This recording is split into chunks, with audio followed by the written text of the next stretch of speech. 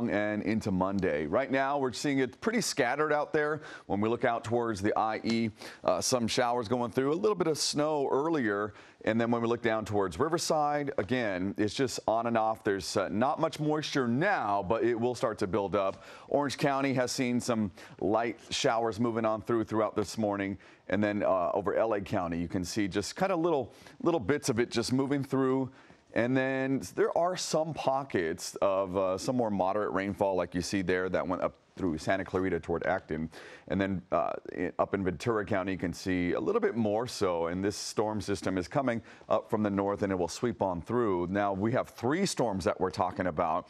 The first 2 are pretty light. And then the third one, Sunday night into Monday morning, that's the heavier one where we could see a lot more action. Temperature-wise, we're seeing temperatures about 55 in Van Nuys, 52 in Covina, 58 down towards Anaheim, and 56 in Redondo Beach. Moving forward today, again, very scattered up until about 11 o'clock or so. Then it becomes a little bit more widespread there, and you can see pockets of more moderate rainfall. Now notice this red right here.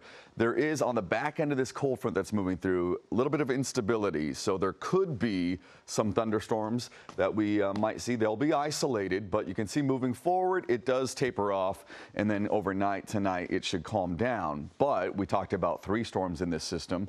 The next one, overnight into tomorrow, there's going to be on and off showers with this, and it's not a lot of rain, as you can see, not too much moisture to deal with. But the third storm right there, as it passes on through into Monday morning, so 5 o'clock Monday morning, we're going to see more widespread rain. We're going to see heavier rain coming down with this. We could possibly see minor flooding, and so we'll keep a close eye on it. LA Orange County 7-day forecast shows rain on and off going into tomorrow, just up to a ½ an inch each of those days through the weekend. But then the heavier rain comes on Monday. You can see that there. And there's instability, more instability with this one. So there's a chance of thunderstorms. And if there are those thunderstorms, you're going to have a chance of some heavier rain in your neighborhood. Temperatures will start to climb after that. And look at this, back to normal Thursday. Friday above average, and our temperatures will go back towards the low 70s. It's going to start feeling real good. Rain through the valleys, Inland Empire, on and off. Heavy on Monday, chance of thunderstorms, tapering off. There might be some early morning showers Tuesday as it moves on through, but the afternoon hours should see some sunshine in many areas, probably most areas.